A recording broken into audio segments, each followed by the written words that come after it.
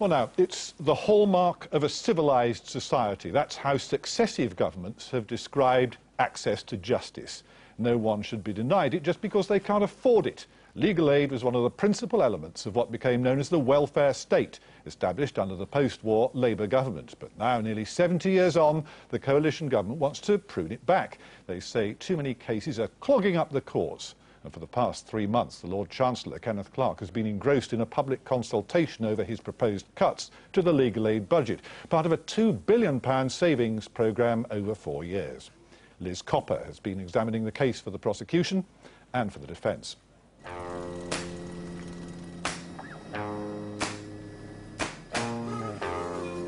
Justice for all, irrespective of wealth or ability to pay. Legal aid, most of which is currently spent on criminal cases, aims to ensure everyone can defend their rights.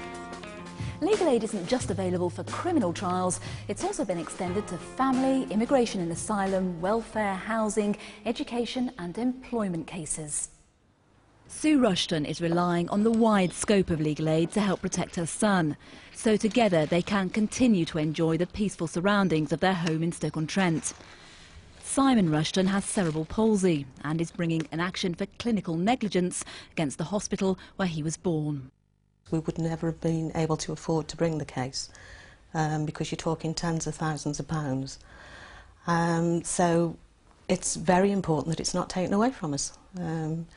Only the rich will be able to afford to go to court to take these cases up. And that's a view echoed by senior lawyers such as Chris Bright.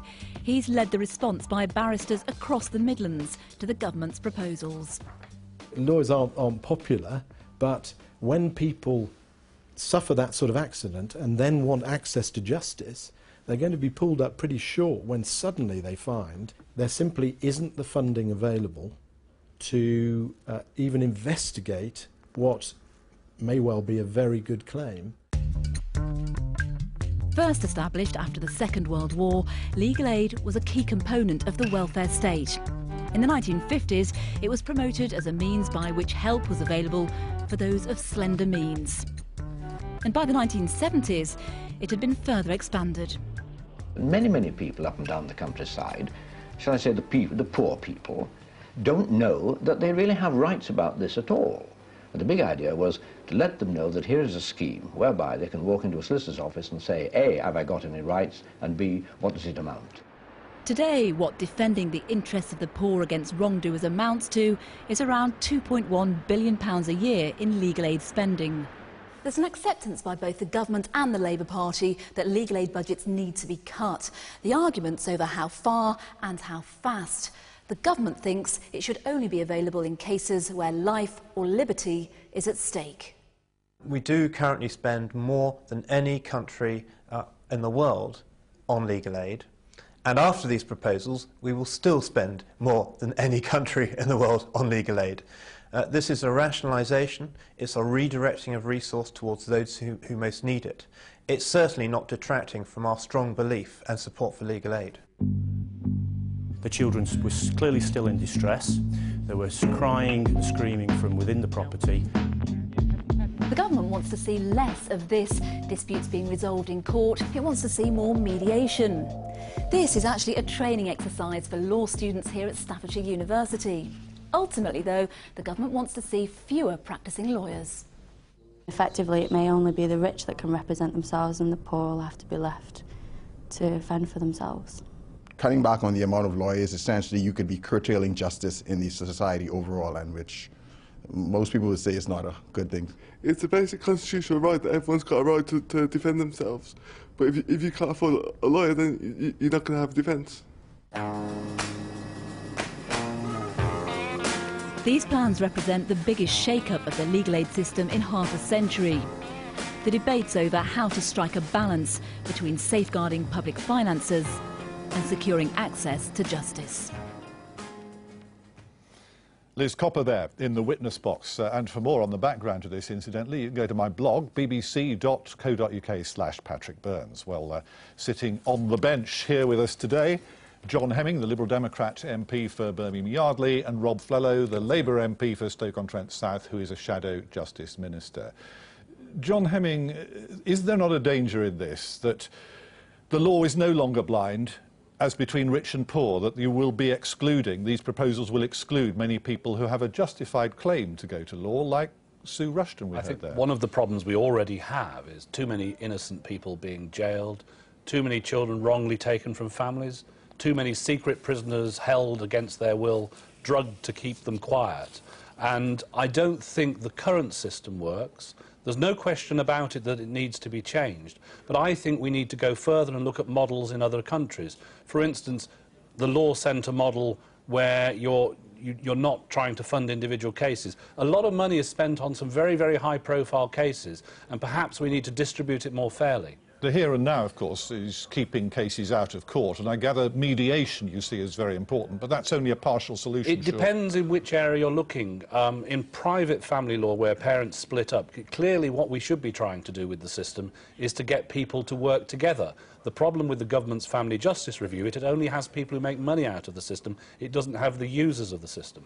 Rob Fellow, surely you have to accept that there is a problem here, that the courts are clogged up, and a lot of taxpayers' money is ending up in the pockets of the lawyers as things stand. So we really do have to have a much more streamlined approach to this. Well, I don't think any legal aid lawyer is really sort of getting fat on the fees that come down.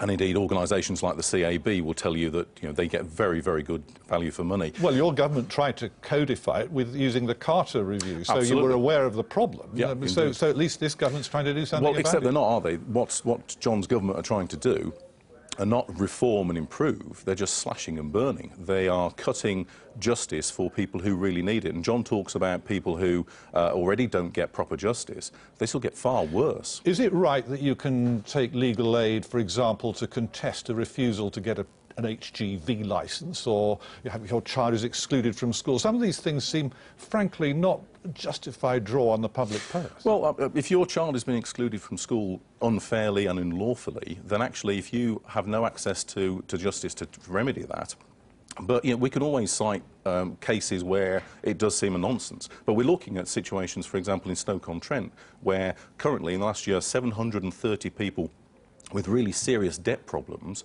are no longer going to be able to get that help and support. John Hemming, your constituency offices are going to be absolutely inundated with people. You're closing Citizens Advice Bureau right, left and centre, and now this. Advice is absolutely critical. My constituency office has got 2 people out of jail in the past because of the failure of the current system. We do not have proper access to justice in this country, and a lot more needs to be done about it.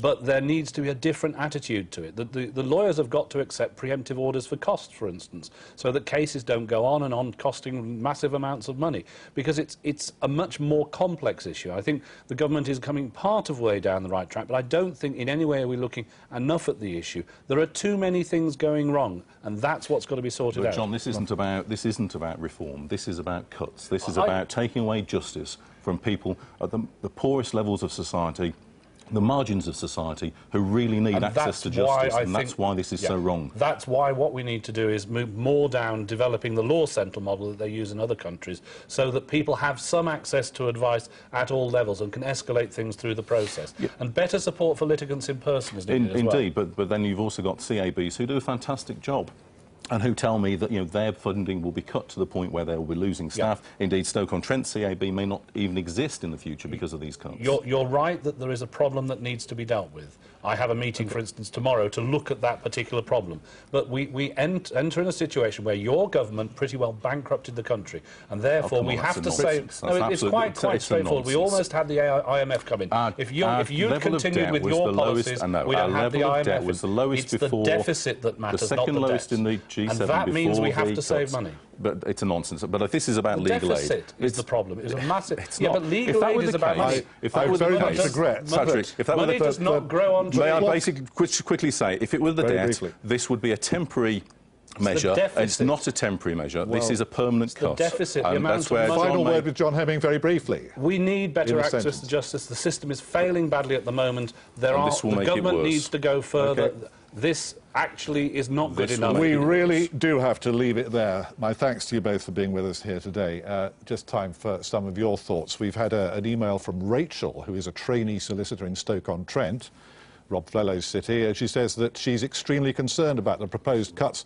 settling outside court is short-sighted, she says. An anonymous viewer says, why didn't the Labour government, this is on building schools for the future, why didn't they keep them in good condition when they were in office? And Tom Waring from Redditch said, why weren't the schools routinely maintained? I'll leave you a reminder that you can watch our programme all over again on the iPlayer. You can keep in touch with us also on Twitter.